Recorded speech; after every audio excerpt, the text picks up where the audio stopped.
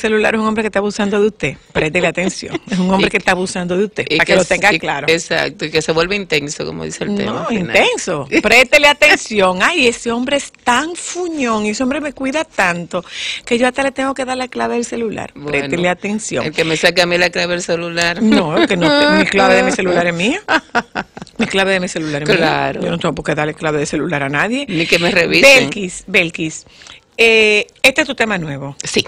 Ok, porque ¿qué está pasando? Vamos ahora a la actualidad. ¿Qué está Vamos pasando contigo, Belkis? No, vamos a hablar de tu matrimonio, claro que sí. Vamos a hablar de tu matrimonio y de tu hija. No se acabó. Pero eso es parte de tu historia, Belkis. No, claro. Eso es parte pero de tu por historia. supuesto yo me orgullosa de haber, gracias a él, pues tuve mi niña, Belkis María, que amo. Aunque tengo otro también, de mi segundo matrimonio de Puerto Rico, el boricua mío, Julio Luis Morales. Pues sí, estoy muy contenta con este trabajo que he estado haciendo en Colombia. ¿Te mudaste para Colombia? No me he mudado. Mucha gente piensa que vivo allá. Estoy allá y acá. ¿Por qué Colombia? ¿Por qué Colombia? Porque, oye, Colombia me abrió las puertas, fue uno de los países que más me apoyó en mis dos etapas. Y duré sin visitarlo como 17 años más o menos. Yo pensé que hasta se habían olvidado de Belkis y gracias a Dios, a través de quien es mi socia hoy, Zoraida Noriega, gran periodista del Heraldo, me invitó a un evento. Yo le dije, bueno, Zoraida, yo creo que la gente ni se va a acordar. Que no, mira, eso fue increíble cuando yo aparecí. Colombia es una super plaza para el merengue. Cuando yo aparecí super plaza. Eddie Herrera es un dios. Sí, un dios. Sergio Vargas es un dios en Colombia. Y lo más lindo de todo esto es como apoyan el merengue. O sea, tú te montas en un carro y vas cambiando el dial y eso es merengue, merengue. Y me da tanta pena que acá, que es nuestro ID. ¿Tú estás de acuerdo con que haya una ley que obligue a la difusión del merengue? Pero por supuesto, porque es nuestro ID.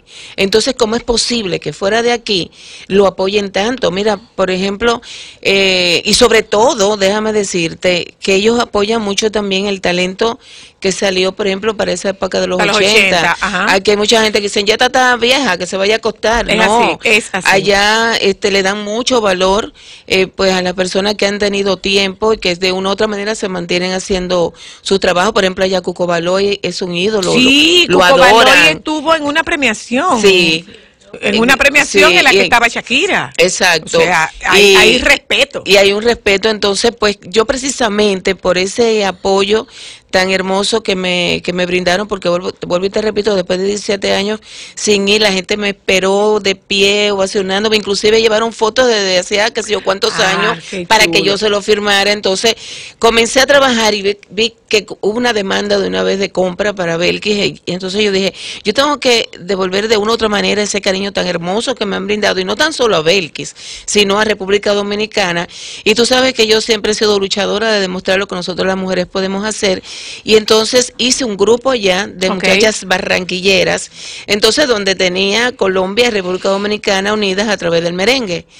De hecho, el embajador de Colombia me las pudo traer, eso fue en febrero, donde ellas estuvieron felices porque han cogido el swing ya de nosotras y ahora mismo lancé este nuevo tema que se llama Casi Nada, donde ya comenzaron a pautarlos en las emisoras de allá, y que yo tengo toda la esperanza de que también aquí me puedan apoyar con ese tema. Allá igual que aquí, ¿se paga o no se paga? Bueno.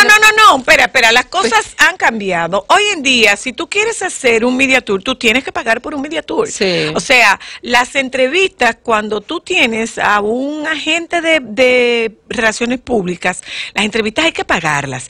Eso es así de simple y de sencillo. No es que se trate de una payola. No, para promover un tema hay que pagar un tema. Exacto.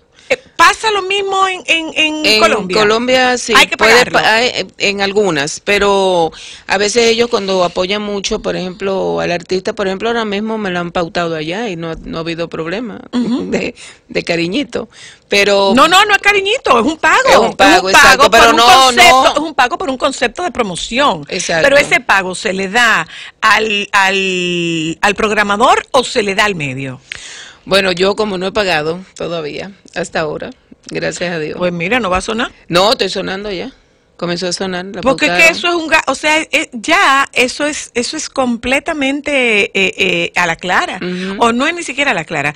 Ya eso es parte del costo de promoción. O sea, para tú llegar a un lugar y promover un tema, tú tienes que pagar un dinero. Claro.